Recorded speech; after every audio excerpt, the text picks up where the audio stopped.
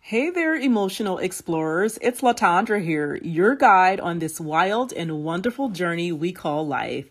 Welcome to another episode of the Emotional Freedom Express, brought to you by mixedgreensforthesoul.com.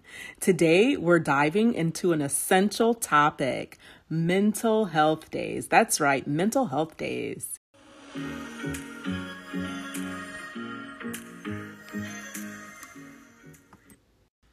All right, guys, so before we get started, we have to set our course. So today we're going to navigate 4 important landmarks on our journey. We're going to talk about the definition of a mental health day, signs that you might need one, the benefits of taking mental health days, and when to consider seeking professional support.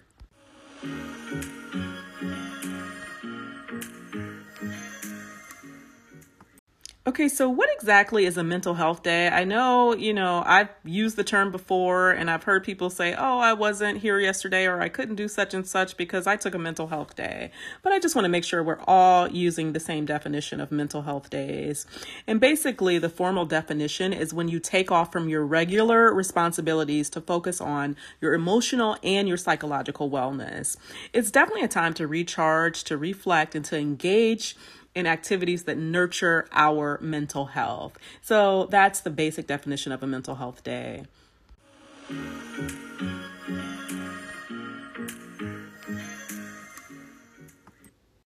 So now that we have a working definition for mental health days, I want to back it by a little bit of research. We love big data over here, and we found a company or organization called Inner Body Research. They have some pretty interesting data on mental health days.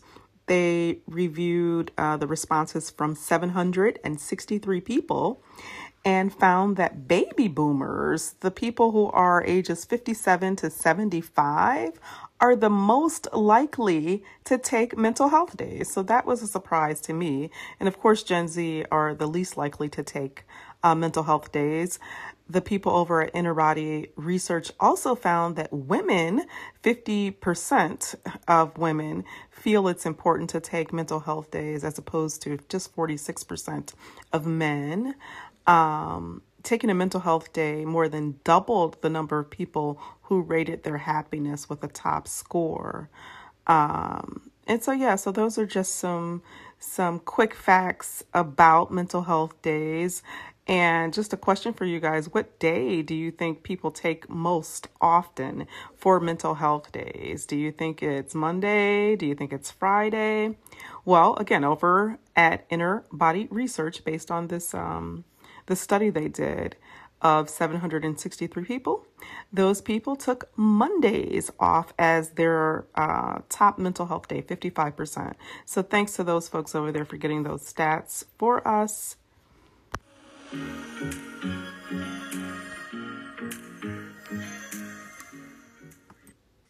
Now, before we get into some information and some suggestions and recommendations from our guest experts, I do want to talk a little bit more about mental health days and what are some signs that we should watch out for? Like, how do you know that you actually need a mental health day? A couple of signs are persistent stress. I realize that everybody is under a tremendous amount of stress, most of us, based on work, family issues, maybe even health issues. And so there are different types of stress that we have to navigate. But if you have that persistent stress, right, it just doesn't go away. You tend to feel overwhelmed. That's a sign. If you are just emotionally exhausted, if your brain just can't process information and feelings and you just feel drained or even irritable, that's a sign. If you have difficulty concentrating, if you're finding it really hard to focus on things that are usually pretty easy for you. And lastly, the physical symptoms. If you're experiencing headaches, fatigue, other signs of stress, please do not ignore those things. Those are signs that you need a mental health day and maybe even some medical or professional help. It reminds me of a story I was talking I think it was last week, to a woman who was describing this former work experience. It ended up being like a work trauma for this woman. And although she hasn't been in the job for several years, just her retelling certain stories, I could see her physically becoming agitated, and the tone of her voice changed, and she just became flushed and red all over. And I had to stop her. And I said, listen, I said, you're reliving this trauma, and that means that you haven't let go of it, and we talked a little bit more, and she said, you know what? She says, you're exactly right. She says, and the reason I quit the job is because I had a stroke. And so we talked a little bit more, and I really encouraged her to let it go, right? She's had been out of the job for, like I said, several years, and, it sounds like she did a good job, and whatever happened. You can't go back and relive the past, and she actually had a doctor's appointment that day. And she says, well, I'm so happy I ran into you, because I am going to have to calm down before I go to my doctor. So my thoughts and prayers go out to that woman. I hope everything is okay. I hope I see her again.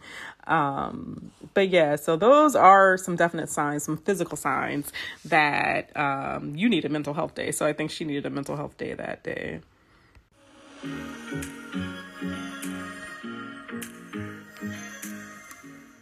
And I do want to point out that, we have physical signs, like I said, mental signs and other signs. And there are so many benefits to taking a mental health day. It obviously enhances our overall wellness in terms of like giving us time to recharge and reset, as I said before, improving our overall mood. But it also helps increase productivity, right? After a break, many people find that they can clearly focus and just operate and work at a better level and a better pace, a faster pace. It also strengthens our resilience, right? Resilience is one of those things that builds over time, and we have to learn to create those good habits. And so that's one of the ways to build emotional resilience, is to kind of know what the stressors are in your life and how to combat those stressors. Again, our guest expert, one of them is Beth Valdez, one of the co-authors of the Sticky Note Mantras. And Beth and her partner, they really advocate being able to create healthy habits through creating mantras or quotes. Some people use lyrics from their favorite songs. But one of the examples is a Motivational Monday, where they have pre-made sticky notes or things that you can do for yourself. And it says, you have to do the work to get the results. So it's just a quick little cute reminder that is literally written on a sticky note that kind of provides you with some inspiration. And again, sometimes you can think of those on your own, but sometimes you can't. Sometimes it's nice just to have a book or a container full of information that you can just pull from.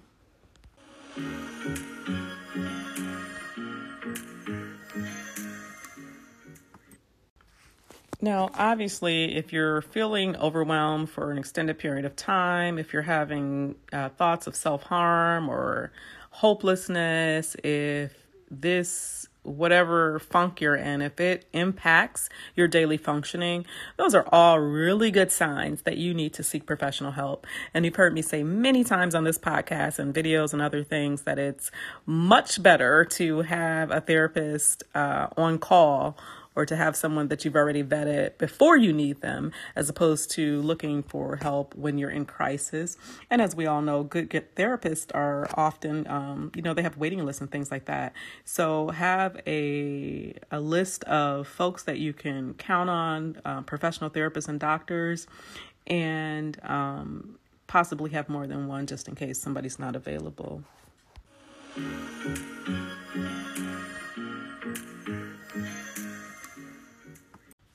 All right, guys, so this was a really quick episode, but these episodes are meant to be pretty succinct and something that you can listen to, between duties and tasks on your way to and fro. And so hopefully this was helpful for you. Again, remember that mental health days are essential, and Remember what to look out for and know the signs when you need extra help and support. And don't forget, reaching out is a sign of strength. It's not a weakness at all, right? When we learn to prioritize our mental health and seek professional guidance, that is sometimes the first step to our emotional freedom journey.